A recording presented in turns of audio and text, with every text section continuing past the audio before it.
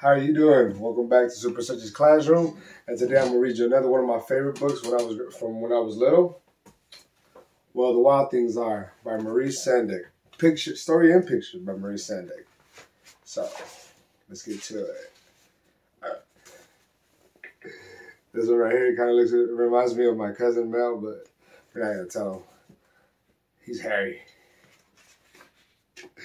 The night Max wore his wolf suit and made mischief of one kind. Have you ever made mischief? Not me. And another. He's just chasing this dog with a fork. Be careful, y'all run with forks. His mother called him Wild Thing, and Max said, "I'll eat you up."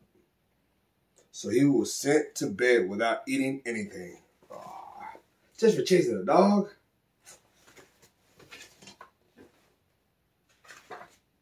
That very night in Max's room, a forest grew.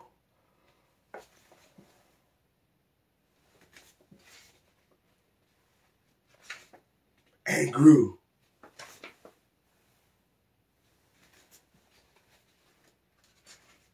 And grew until his ceiling hung with vines and the walls became the world all around.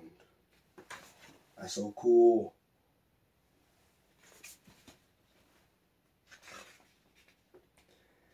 And an ocean tumbled with a private boat for Max, and he sailed off through the night and day.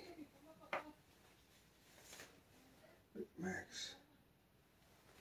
Even has his name. That's cool. I want a boat with my name on it. And in and out of weeks and almost over a year to where the wild things are. Look at that one right there.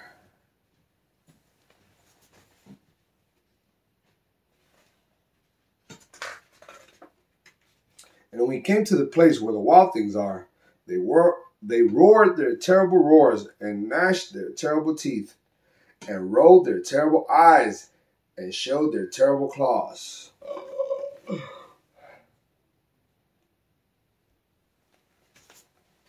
don't know. I think I would have turned back. So Max said, "Be still," and tamed them with the magic trick of staring into all their yellow eyes without blinking once.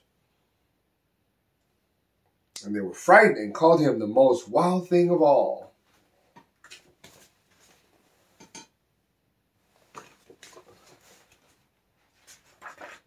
And made him king of all wild things.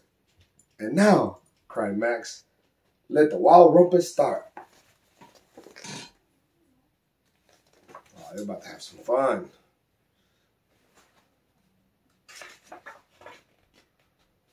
They're just partying.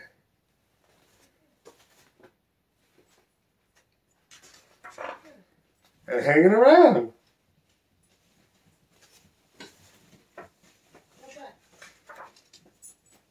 And partying more.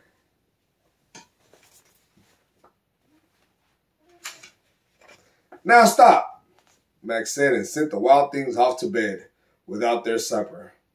And Max, the king of all the wild things, was lonely and wanted to be where someone loved him best of all. Where could that be? Then all around from far across the world, he smelled good things to eat. So he gave up being king of where the wild things are. Ah, look at him. He looks lonely.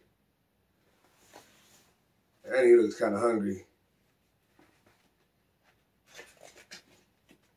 But the wild things cried, "Oh, please don't go. We'll eat you up. We love you so." And Max said, "No." The wild things roared their terrible roars and gnashed their terrible teeth and rolled their terrible eyes and showed their terrible claws. But Max stepped into his private boat and waved goodbye. Bye.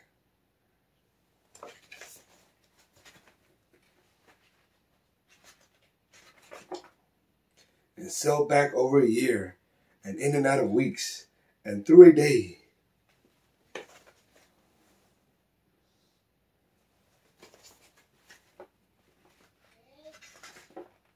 and into the night of his very own room, where he found his supper waiting for him.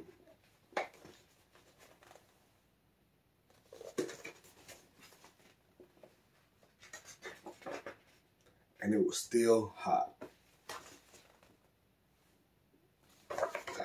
I hope you enjoyed it as much as I did. You have a great day.